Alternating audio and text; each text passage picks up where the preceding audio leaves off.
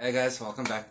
So I'm gonna speaking about a bit about Orisha in the next coming vids as well. Because I've been doing a lot of Orisha work lately. So I thought, let me speak about it. And also because by now, I mainly work with the goetia and at times with angels. But I'm also very close and very committed with the Orisha. So before I start the vid, guys, continue liking, continue sharing and subscribing. And again, if you need work done on your behalf, spell work that's not just angel magic or with the goetia, I also work with the Orisha. I'll be honest, there's a lot more involved with the Orisha. So those spells do cost a bit more. It's not going to break your bank account, but it does cost a bit more. And when I explain this spell with one of them now, you'll get an idea of what it involves. So the specific one is done with Shango. It's a silencing spell to shut someone up, and it's extremely powerful. This is exceptionally good for if you're going to court and you want someone to just shut up or to say what you want them to say, whether it's the prosecutor, the judge, or the person who's suing you, be it your soon-to-be ex-wife or ex-husband, whatever the case. You want someone to shut the hell up, and you need it done. You know you need it done. Go straight to the Orisha with call on Shango. There are many others, but and when I speak of Shango, I get the father figure from him, and when I spend time with him, I always refer to him as Father Shango. Someone might not like it or say, I don't know what the fuck I'm talking about. Well, that's what I experience. So, I'm going to be speaking a bit more about Orisha and the other vids as well, but they're different. They're different. When I spend time with them, and I know they're with me and they work in the spell with me, I don't just feel their presence, I feel a rhythm.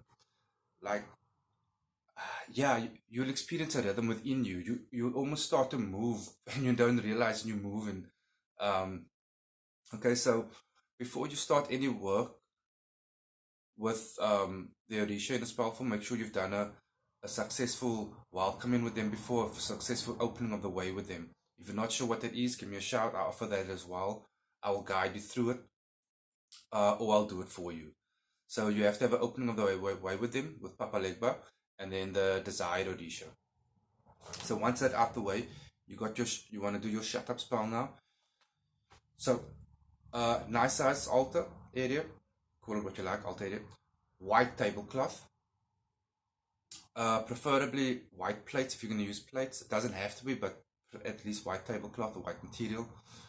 Have a decent amount of printed pics of Shango or statues of him, really adorned everywhere, so it looks quite bright and vibrant, Have lots of offerings for the Orisha.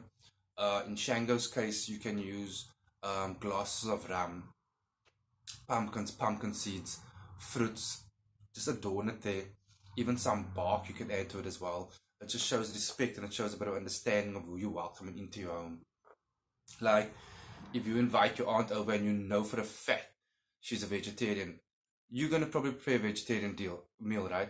It shows respect and it shows acknowledgement. So do that. So that's his part. And of course his candles, use black, yellow, and orange, or white if you can't find that. So at least 3 candles, each with his name on it. Now for the shut up part, and remember, you always have a petition. So what you're about to visualize and call on is written down as well. So you have his pics, his sigil, your petition, your full name, your location, who it is you want to shut up, and when. And you can even add why. Really elaborate. So the materials you need is pretty simple.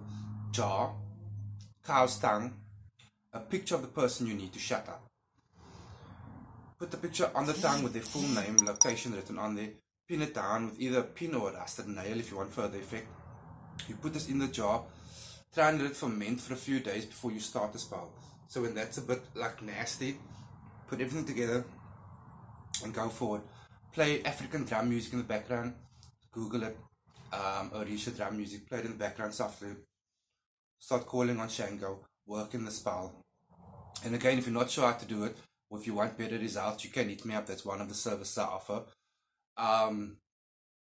Again, with the Orisha, always wear white when working a spell or calling on them initially.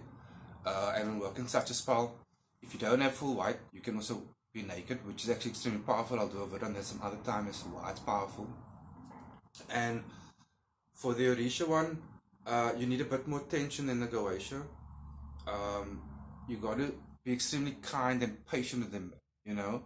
And like I normally will work a spell 3 or 4 days, depending on what type of spell it is. But with the Orisha, I will do it at least 5 to 7 days.